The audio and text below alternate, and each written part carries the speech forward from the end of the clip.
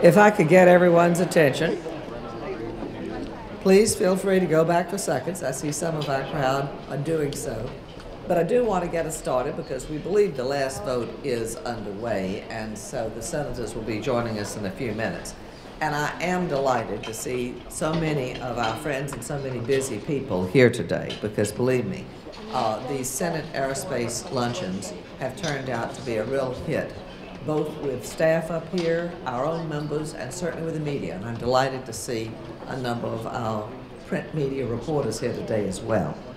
Big thanks, though, of course, to the co-chairs of the Senate caucus, Senator Patty Murray from Washington State and Senator Saxby Chambliss from Georgia. We very much appreciate the kind of leadership that they are showing on issues that are so critical to aerospace and to our industry right now. I'm also delighted to tell you that I want to welcome a number in the leadership of several unions that are here today. We had a great event a week ago over at the Press Club where Tom Buffenbarger joined Tom Captain, who I'll introduce in a minute, and myself to talk about the impact of the aerospace and defense industry. Tom, of course, is the head of the International Association of Machinists, and we also have today, joining beside the machinists, we've got the United Steelworkers, the International Brotherhood of Electrical Workers, and the AFL-CIO. Now, I also want to recognize, of course, here at the head table, our keynote speaker for today, Bob Stevens.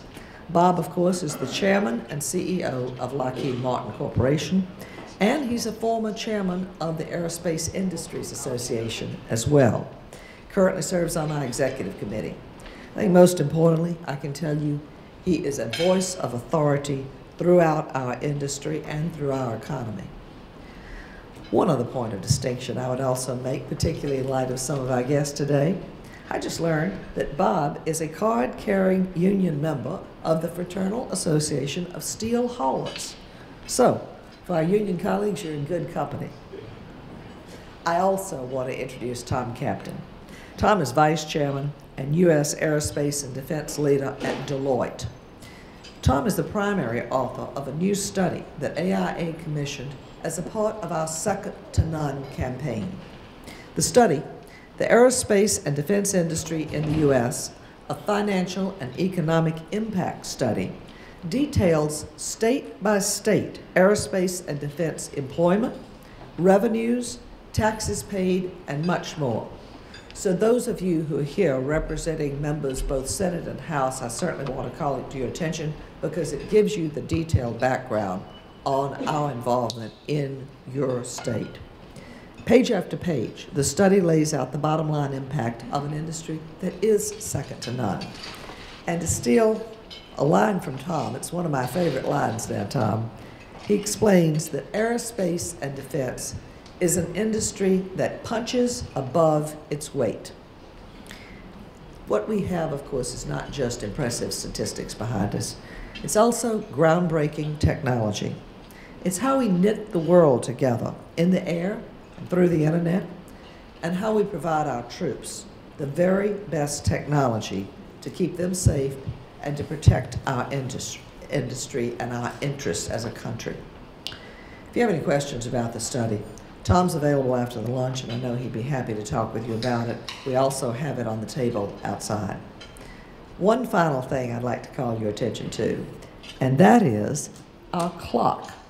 Now, the clock over here was in Times Square just yesterday above the crowds. You might ask why.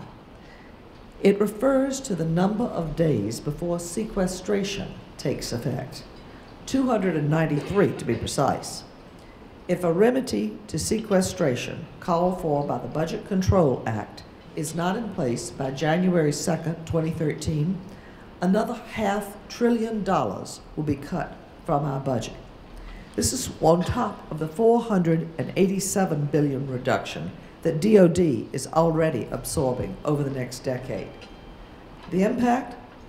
Pick your poison. Devastating, disastrous, catastrophic.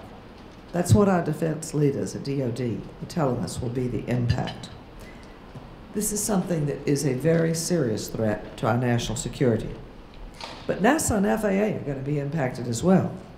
AIA estimates that the impact on the next generation air transportation system, NextGen, could be cut by as much as 50 to 30%. But that's a big hit when you're talking about the development of a program that is going to provide satellite guidance and an entirely new air traffic control system for our country. And when I think about NASA, our reliance on the Russians at $60 million a pop to travel to and from the International Space Station, that just got a lot longer. We'll be hitching a ride for a long time to come unless we can do something about these cuts. An analysis by Dr. Stephen Fuller from George Mason University last fall laid out in very stark terms what's at risk from the standpoint of our economy. According to his analysis, sequestration will put more than 1 million jobs at risk, result in $60 billion in lost wages and salaries, add 0.6 to the nation's unemployment, and slow the growth of GDP by 25%. Those are big numbers, and they're ones that I really would tell you we all need to take seriously and come up here and talk with our representatives about how to avoid what will be a tremendous hit. So I'd encourage you to take one of our lapel pins. You may be able to see mine. I'm sporting it here today. And use it as a continuing reminder of the number of days left till sequestration and what we all need to accomplish before then together.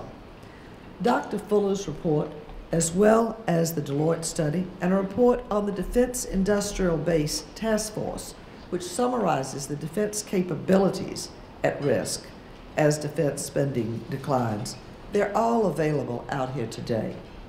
The task force is something that many of you in this room contributed to, but others may not be familiar with. And that was a group of representatives from industry who came together under the banner of AIA, NDIA, and the Professional Services Council to pull together a report on the capabilities that were going to be undercut, at risk, lost, if sequestration goes into effect. Proud to say we delivered that report to Secretary Panetta at the end of November. He came together with us in January, and he was very strong in reinforcing the fact that it had been a very helpful thing in the last days of the budget discussion, in his discussions on the Hill, and he thanked us for our work and help.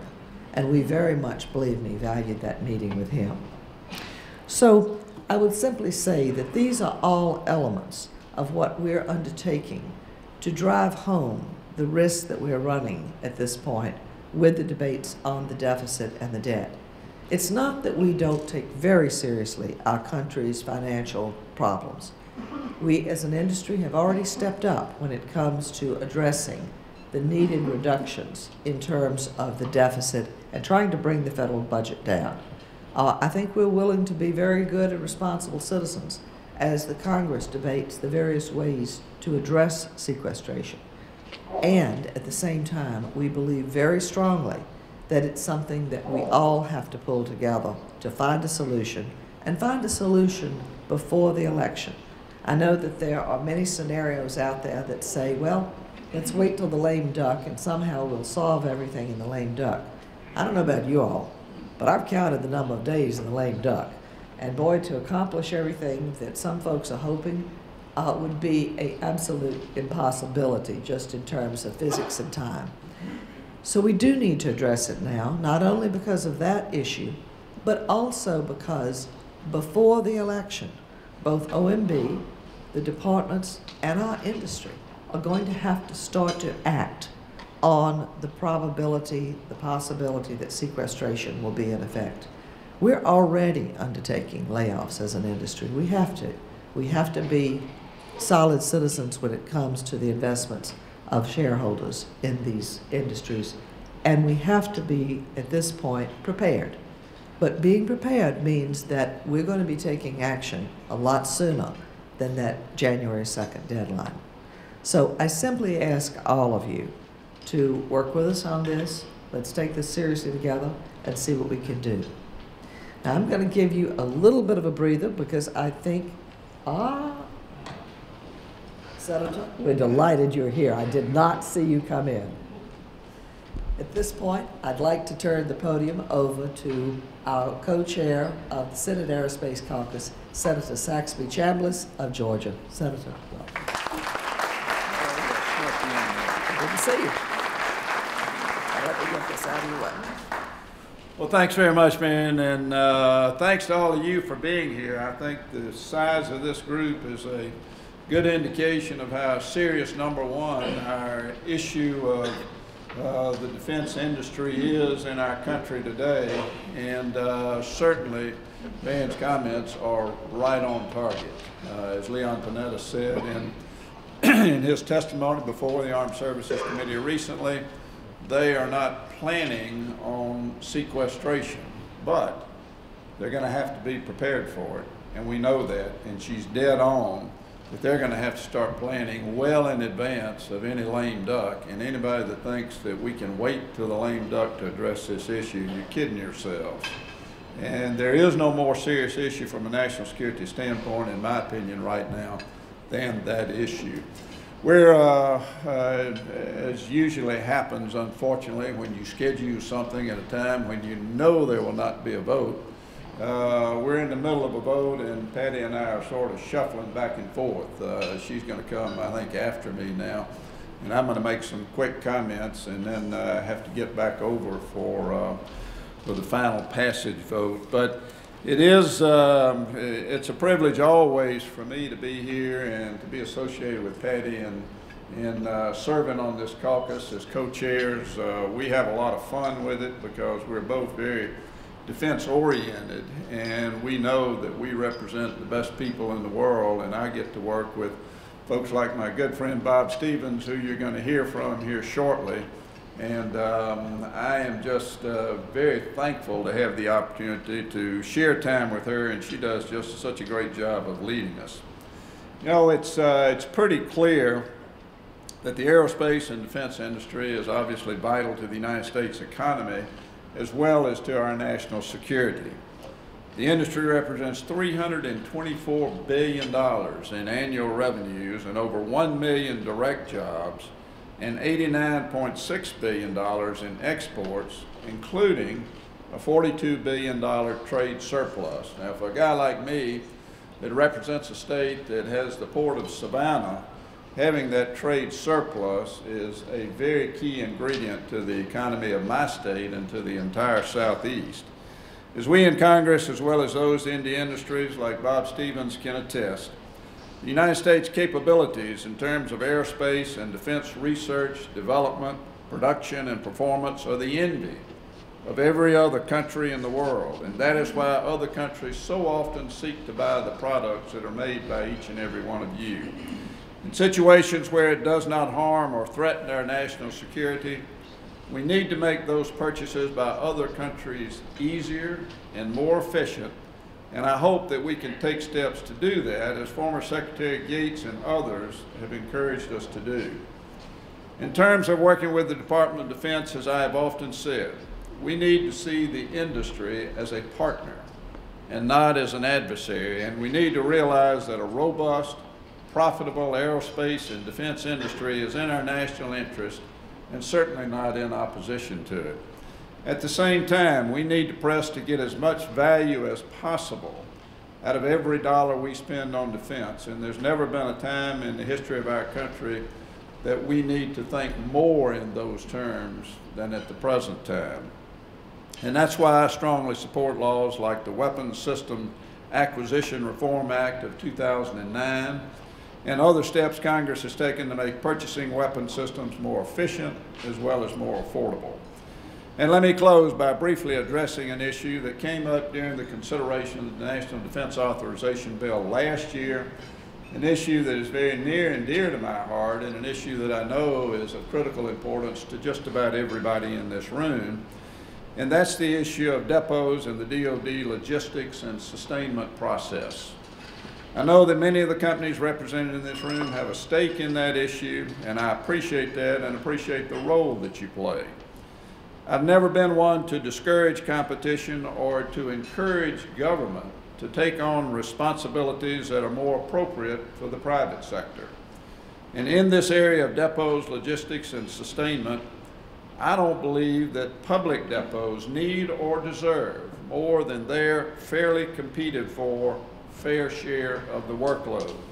Now, that being said, I do believe this. It is in the interest of both our national security and the American taxpayer that the government retain the capability to perform key workload and retain enough capacity to perform substantial amounts of that workload. Because if the government does not, there is a chance that we may not have the capacity when we need it, and also a strong likelihood that the taxpayer will pay more for that workload than they should. These are the principles that govern my thinking, and I hope they are principles on which we can all agree. Bob Stevens knows as much as anyone that in the coming years, we're going to be buying a lot fewer platforms and sustaining a lot more older ones. And for that reason, this area of logistics and sustainment is going to grow in importance. I hope we can work together as partners to get the structures, processes, and policies in place to do that, and in an efficient and affordable way that is organized around the most important factors, which are the national security of the United States, as well as the readiness of every branch of our armed forces.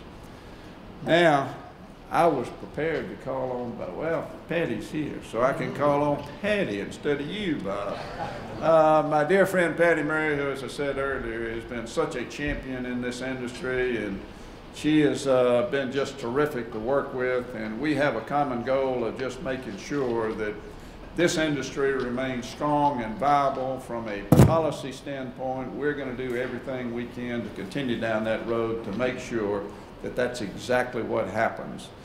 Patty has been obviously a leader in this industry since before I got to the United States Senate.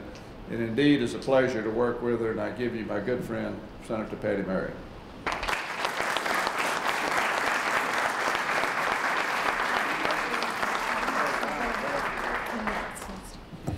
Thank you so much, Senator Chambliss. He and I are trading spots because we're voting on the floor, so we're moving back and forth here. Senator Chambliss, thank you for your tremendous partnership, and really appreciate all you're doing. And I want to join in welcoming all of you here to our Aerospace Caucus Luncheon. I, too, really appreciate Mr. Stevens being here and to have the ability to talk about the state of the aerospace and defense industries and the future of our global opportunities for U.S. aerospace companies. The topic of our lunch today is the state of the aerospace and defense industries in 2012 and beyond. As all of you know, for over 100 years now, we have led the world when it comes to aerospace. In fact, Bob Stevens and Lockheed Martin are really symbols of that heritage. This year, Lockheed Martin is celebrating a century since Alan and Malcolm Lockheed started the Alco Hydro Airplane Company, and Glenn Martin incorporated his company in Los Angeles with some of the most famous names in aerospace, like Douglas, McDonnell, and Vought. And from the P-38 to the Predator, American aerospace companies have helped make our military the strongest in the world. Few industries have contributed to the economy over the last 100 years as much as our aerospace industry, and few industries have been as critical to our economic and military strength. But if we want to continue that for the next 100 years, we're going to have to work at it. We're going to need to make sure the industry maintains the dynamism to compete through the changing economic and business conditions, the innovative ideas to advance technological development and improve products, and the access to capital that is necessary to compete on the international stage. This will involve preparing the next generation of aerospace thinkers, line workers, scientists, and engineers. It means our companies need to work with local colleges, workforce investment boards, and the local community to make sure that there is a pipeline filled with the skilled and trained workers that our businesses need. And it means that the federal government needs to invest in education and skills training so students and workers get the support they need to succeed. We have a lot of work to do, and I appreciate all of you coming together to really focus on this on the future in this critical industry. Today I just want to talk quickly about two specific areas that I'm very focused on. First is helping our nation's heroes get back on the job, which is a long-term project that you all can be part of, and the Export-Import Bank, which I believe is needed to be reauthorized as soon as possible. I chair the Senate Veterans Committee, and I take every opportunity that I have before a business audience of any kind to talk about the fact that despite the fact that our veterans have the leadership ability and the discipline and the technical skills to not only find work, but to excel in the workforce of the 21st century, too many of them are struggling in this economy. And I don't think it has to be this way. I'm very committed to finding a solution to this problem, and I'm here today to ask you to help. I was very proud that the President signed my legislation into law last year, the Vow to Hire Heroes Act, and we have started to take some real concrete steps forward. But it is only the first step. The next step is really building a partnership with businesses across the country to hire our nation's heroes. Companies like Boeing and Lockheed Martin and many others are stepping up to the plate, but every one of us has to work to tackle this problem. Everywhere I go, I give audiences a 5-step process that they can take to help make sure that we hire our veterans, and I want to share that with you. First of all, I am asking companies to educate their human resources team about the benefits of hiring our veterans and how the skills that they have learned in the military really translate into what your company does. Secondly, I hope that all of you are working to provide job training and resources for our transitioning service members as they come into the workforce. Third, every company should work very hard to publicize your job openings with our veteran service organizations at local military bases that can help connect our veterans, and to work with our local one-stop career centers. Fourth, I urge you to develop an internal veterans group to mentor recently discharged veterans. Every veteran I talk to says it makes a difference to them at work if there's another veteran they know who can help them through the rough spots. And finally, companies should do what they can do to reach out to local community colleges and universities to help develop a pipeline of veterans using the GI benefits today to gain employment in their particular area. So if every company, large and small, could focus on those 5 steps, we will take a huge step towards making sure that our nation's heroes have a job when they come home. I know Lockheed is working really hard to recruit veterans and make them feel welcome. In 2011, 38% of their external hires were veterans, and I want to thank them for that. Every company can take on this challenge, and I give it to you today.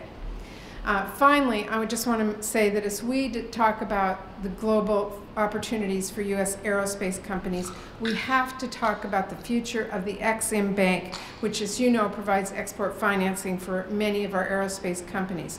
Every time the Ex-Im Bank supports a U.S. aerospace sale overseas, it also supports thousands of small, medium, and large suppliers whose parts contribute to the final product. So I feel very strongly that we have got to reauthorize the bipartisan legislation on Ex-Im so that we can get this policy in place.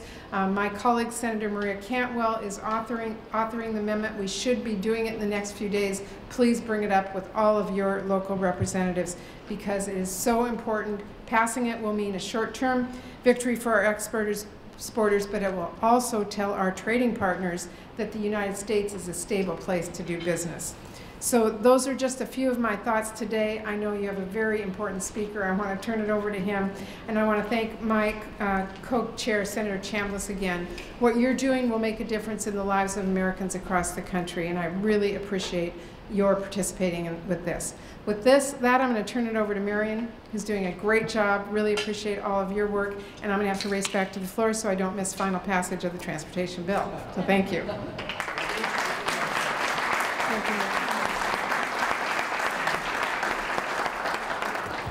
We definitely need to see those votes on that bill. Now, I simply want to very quickly introduce our main speaker today, Bob Stevens. Bob, of course, as I said earlier, is the current chair and CEO of Lockheed Martin Corporation. I know many of you know that he is also a former Marine, was enlisted in the Marines some years ago, and in between then and now has had a number of leadership positions in our industry, including CFO within Lockheed. He's also done a great deal of public service over the course of his career. Most recently, he was appointed by President Obama as a member of the Advisory Committee for Trade Policy and Negotiations. So we also appreciate those aspects of his contributions. Bob.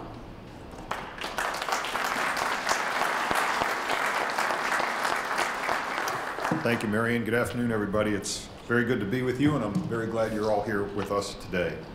First, I want to add my voice to Marion and so many others in thanking Senator Chambliss and Senator Murray for their leadership on aerospace and defense issues.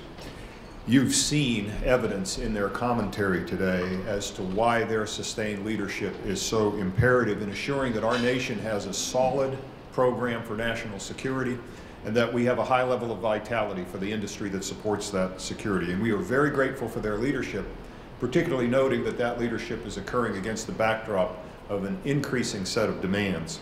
I want to thank also the members of the Senate Aerospace Caucus, and particularly the members of their professional staff who are so actively engaged on a daily basis on the issues that are of interest to our industry. We appreciate their professionalism and their engagement.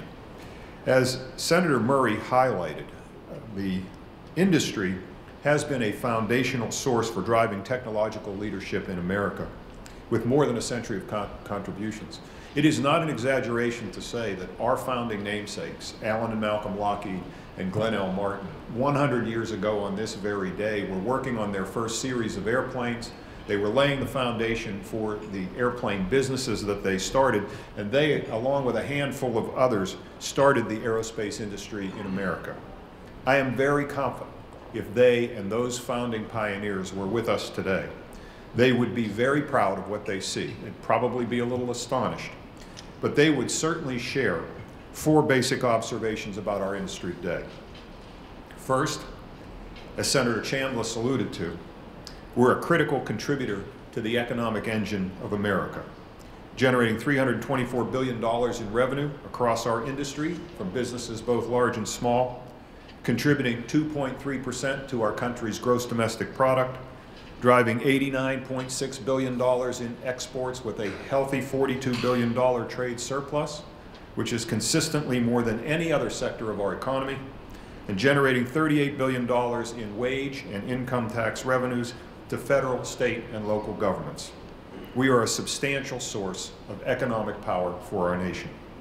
Second, we are a wellspring of innovation and creativity and technological advancement.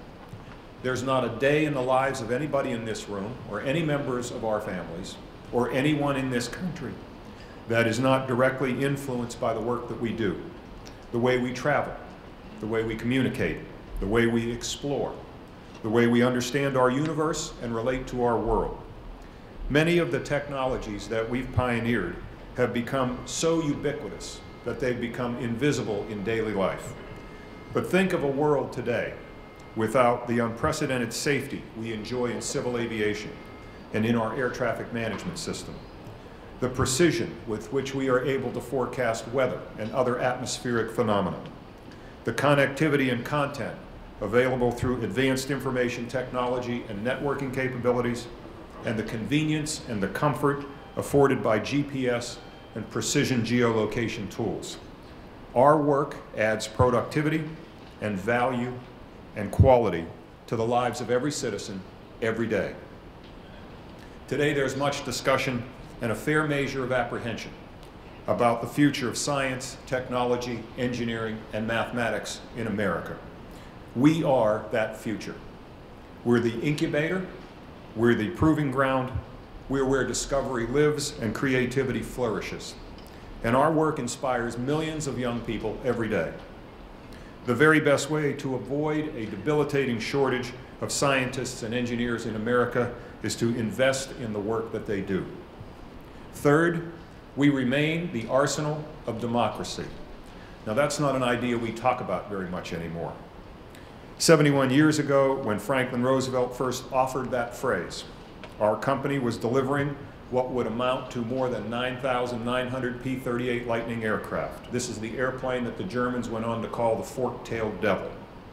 Since then, with the help of many industry partners and suppliers, we've designed and developed and produced a breathtaking array of advanced, sophisticated aeronautical systems devoted to our nation's security, aircraft and capabilities that defined their generation, like the first U.S. operational jet fighter, the P-80 Shooting Star, the high-altitude F-104 supersonic interceptor, the advanced technology of the U-2 and the SR-71 Blackbird, the multi-role combat capability of the F-16 Fighting Falcon, the stealthy attack of the F-117, the air dominance of the F-22 Raptor, and the world's only fifth-generation supersonic stealthy combat aircraft that can also hover and take off and land in virtually any environment, the F-35 Joint Strike Fighter.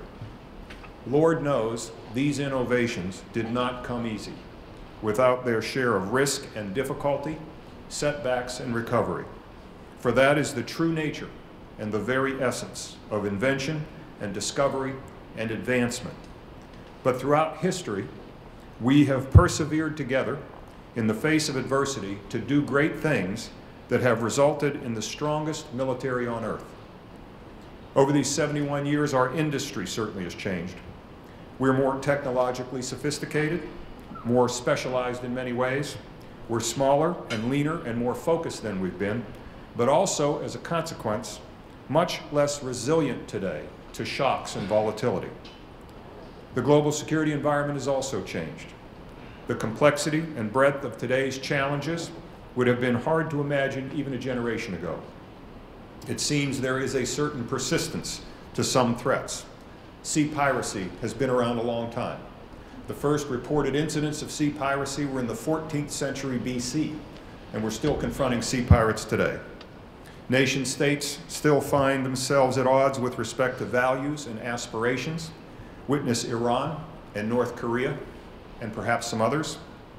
It's very apparent that there are evolving and emerging challenges as well, like global terrorism and cybersecurity, and there is no dispute that the velocity of world events is only accelerating, with consequences that are both difficult to predict and potentially severe. What has not changed is that our country remains an essential force for good in this uncertain world. We remain a vital security cooperation partner with interests around the globe. And as our fellow citizens forward deploy to protect those interests, our industry believes firmly that we have a moral obligation to protect them as they move into harm's way, that we must remain strong and focused and well prepared for any eventuality. And history instructs that there will be unforeseen eventualities. And finally, we have a workforce that is second to none. Today, our industry supports over 1 million direct jobs, generating $84 billion in wages and more than 3.5 million jobs in total employment. And these aren't just any jobs. Our employees represent the best of our highly skilled workforce. As America seeks to reconstitute domestic manufacturing after the loss of so many jobs, I encourage you to visit our factories. Visit those throughout our supply chain, where you will see a measure of excellence and global leadership. Our workers throughout all disciplines continue to exemplify the highest standards of professionalism, pushing the boundaries of superior performance and defining the state of the art. And each shares a deep and abiding commitment to ethics and integrity in business conduct. Beyond their skills and technological qualifications on the job, our employees are outstanding citizens. Many are distinguished veterans of military and government service. They give generously to philanthropic initiatives, contributing tens and tens of millions of dollars each year to charities and millions of volunteer hours to projects of vital interest to the communities in which we live and work. We honor their work ethic, their dedication, and their many contributions. In the coming months, the Congress will undertake a number of critical decisions that will affect our aerospace and defense industrial base, the capabilities that we'll be able to carry into the future, and will establish whether we will remain global leaders for the next century. Let me highlight a few issues around which we have very strong convictions. The Department of Defense is already on a path to reduce the spending by $487 billion over the next 10 years. consistent with the requirements of the Budget Control Act. $47 billion of that reduction will occur in fiscal 2013. The effect of this reduction is now being felt throughout industry, and industry is responding to these changes by reducing overhead expenses, constraining capital and reducing research and development, consolidating facilities, and engaging in painful but necessary reductions in force. As difficult as these actions are for us and the people who look to us for leadership, we understand the need to address our nation's fiscal challenges, with debt levels exceeding $15 trillion and trillion-dollar deficits, and we intend to do our part, and we will. However, the prospect of additional severe reductions in January of 2013 under sequestration is for us another matter entirely. The reduction of another $492 billion, with an additional $53 billion impacting 2013, constitutes a challenge for which we have no good response. In this, I believe we're in good company. Secretary of Defense Leon Panetta has spoken in the strongest possible terms against sequestration, which he described as having catastrophic consequences to our nation's defense. We support this view completely. The sequestration process has occurred independent of any correlation with strategy, force structure, technology needs, or operational reality. While the precise detailing of the adverse impacts of sequestration are yet to be determined, the United States would likely have the smallest ground force since 1940, the fewest number of ships since 1915, and the smallest air force in our history. The impact on industry would be devastating, with a significant disruption of ongoing programs and initiatives, facility closures, and substantial additional personnel reductions that would severely impact advanced manufacturing operations, erode engineering expertise, and accelerate the loss of skills and knowledge, directly undermining a key provision of our new national security strategy, which is to preserve the industrial base, not dismantle it. Our petition to you today on sequestration is very clear.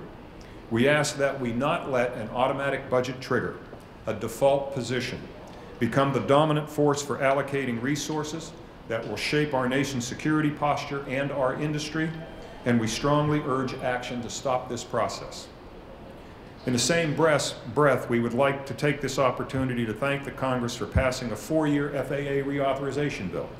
This multi-year authorization provides stability to allow the next generation air transportation system, or NextGen, to thrive, and allows the FAA and the aviation community to plan effectively.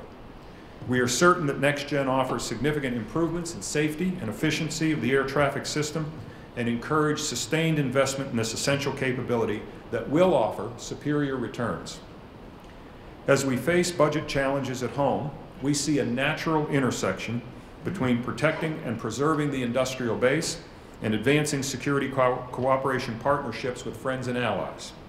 Defense trade with allies and partners enables the United States to strengthen international relationships, project power, and increase interoperability, so that the United States is not required to carry the global security burden on our own. Defense trade supports high-quality U.S. engineering and manufacturing jobs and keeps the United States on the cutting edge of research and development. We believe the existing export control system, which has remained largely unchanged since the Cold War, inhibits the ability of the United States aerospace companies to compete effectively in the international marketplace and support our government's strategic objectives. The administration has become an ambitious effort to reform the export control system, and we support that effort completely.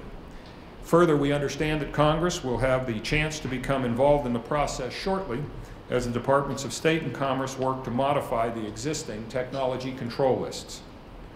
To assist in making U.S. industry more competitive abroad, strengthen the defense industrial base, and promote growth and create jobs here in the United States, we encourage support for export control reform and defense trade initiatives, as well as efforts to reauthorize the Ex-Im Bank, where action here is underway today. I'll refer you to Senator Murray's comments about Senator Cantwell's initiative. This is a most worthy initiative that deserves our support. With all modesty, we treasure our industry as a crown jewel. There is no other one like it on earth. Friends and enemies alike envy our capabilities and work ceaselessly to replicate what we together have so carefully built.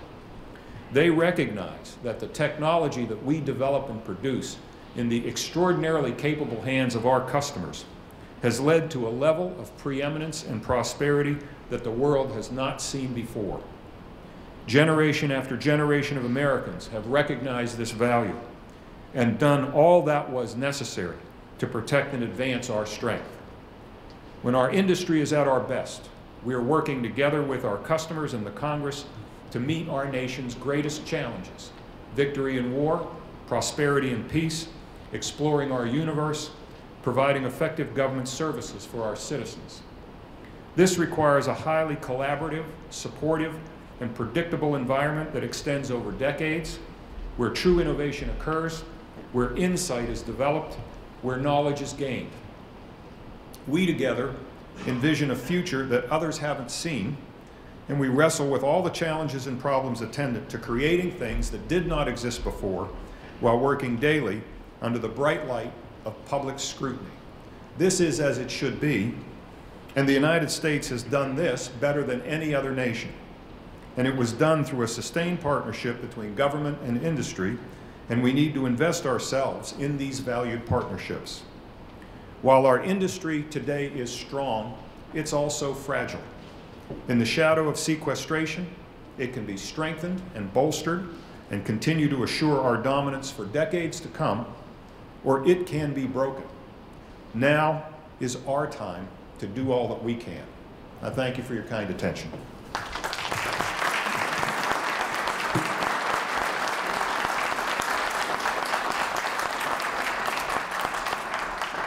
Bob, we want to thank you very much for that. I know Bob has said that he would be happy to take a question or two if there are some pressing from the audience here. I'll give you all a minute here because we've got a couple of minutes before our normal wrap up. Right over here. Mr. Stevens, Congressman, the two sides both want, can't wait for any duck session. What will industry have to do to get through the summer and there's been no solution? Let me repeat the question. Both the senators, and I agree with the context of your question, both senators have said industry really can't wait until a lame duck session, and that is certainly true. And I will tell you, it's true in our company, and it's true in all the companies with whom we operate. We have to keep in mind a number of considerations and responsibilities that we have. I'll tell you, first and foremost, the very prospect of sequestration is already having a chilling effect on the industry. We're not going to hire, we're not going to make speculative investments, we're not going to lean forward, we're not going to invest in incremental training because the uncertainty associated with $53 billion more of reductions in the first fiscal quarter next year is a huge disruption to our businesses. Secondly, in every business we have responsibilities to our employees. I think both morally as well as legally, and one of the legal responsibilities is to petition under the WARN Act some indication of when we're going to have significant layoffs by geographical area. And these are responsibilities under the law where you have to give something like 60 to 90 days notice to employees. How do we start positioning our businesses in different locales to be able to advise our employees of the consequences of sequestration? These are not easy problems for businesses to wrestle with. Again, I'll refer you to where our business, not just our company, but our industry, is at our strongest is when we have a transparent but predictable path forward where we can take the most appropriate actions to drive real value. And I think you heard both senators say today, we really have to get incremental value out of every very scarce dollar of defense investment. Well, the best way to do that is to add predictability, and the actions that we're taking around sequestration has just the opposite effect. It's inducing an incredible amount, unprecedented amount of uncertainty in industry, making planning and execution much more difficult.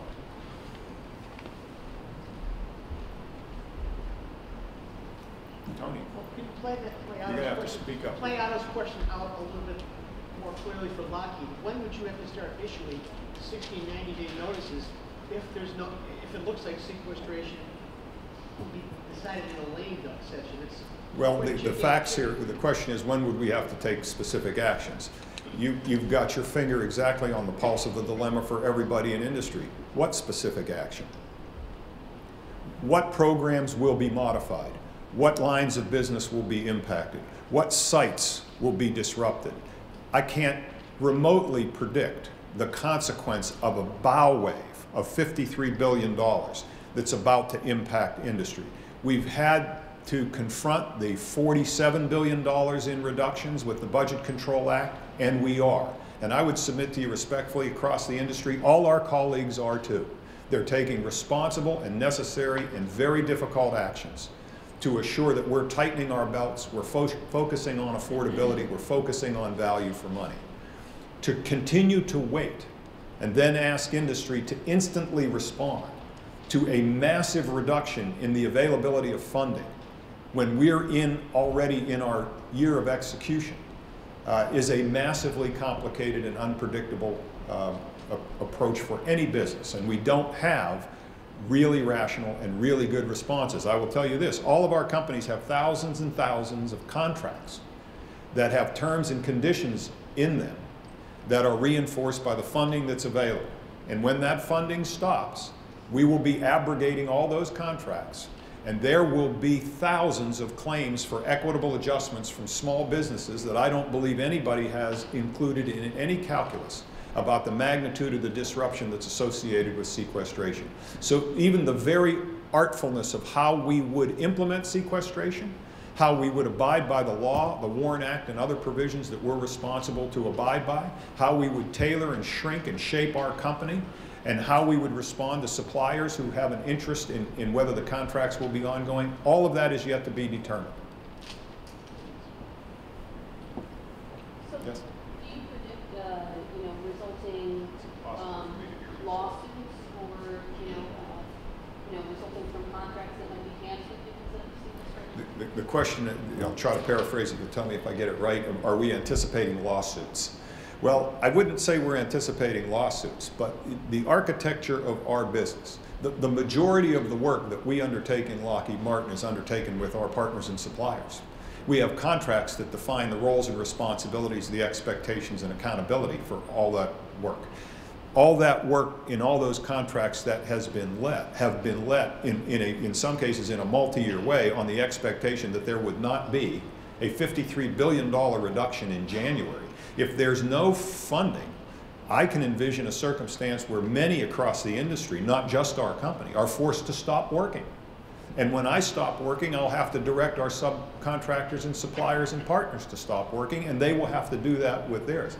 None of that business disruption has been estimated in the cost of products, in the schedule of their availability. The national security strategy has not been built on this inability to have funding. It will be a massive disruption for which I believe there will flow a substantial number of requests for equitable adjustment as people try to reset the baseline. Even addressing in the case of many highly valued small businesses, whether they will even have a small business anymore. This is a serious matter that we should not wait to address until the lame duck session or January of 2013. Got one final one and then we'll wrap it up.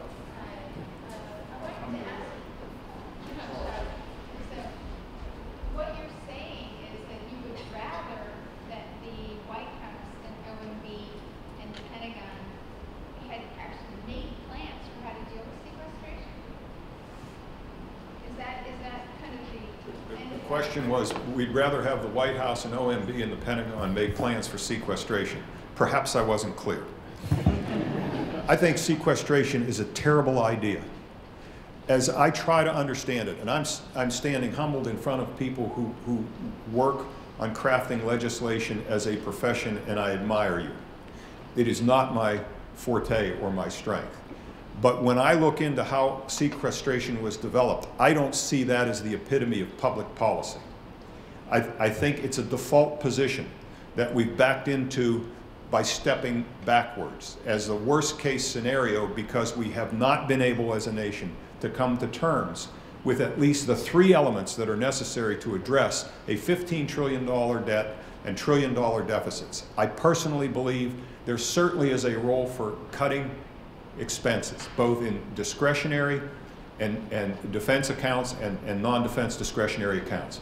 I think there's an equal measure of attention that ought to go into examining tax policy, and I think there's another measure of examination that ought to go into entitlement programs. And I think if we focus on all 3 of those things in an integrated and dedicated way, this nation absolutely has the capacity to reduce the overall debt, reduce the amount of deficit, while maintaining vitality, because the real answer to our economic challenges is growth in the economy.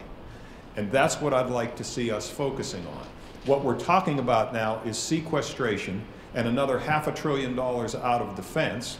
I'll remind you, there is a similar $500 billion out of other government spending, non-defense, but we haven't talked about entitlements, and we have not talked about tax policy, which I believe would frame part of an integrated approach to how we can improve the nation's economic posture. And I think it would be a terrible tragedy to break an industry and under-provision our Defense Department and those women and men who serve in uniform and fail to address the real challenges in $15 trillion of total debt and deficits. I'll say thank you very much. You've been very kind in listening to my remarks. I'm very proud to be a member of this industry. We do terrific work in the interests of this nation, and we will do all that we can to be responsible citizens and address these challenges we're talking about today. Thank you.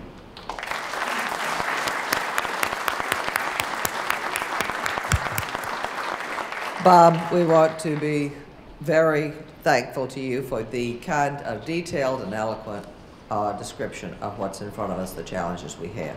I also would refer you all that Tom Captain from Deloitte is here. If you'd like some of the economic analysis that's been cited today in detail, we'd be happy to talk with you. Again, thank you all for coming.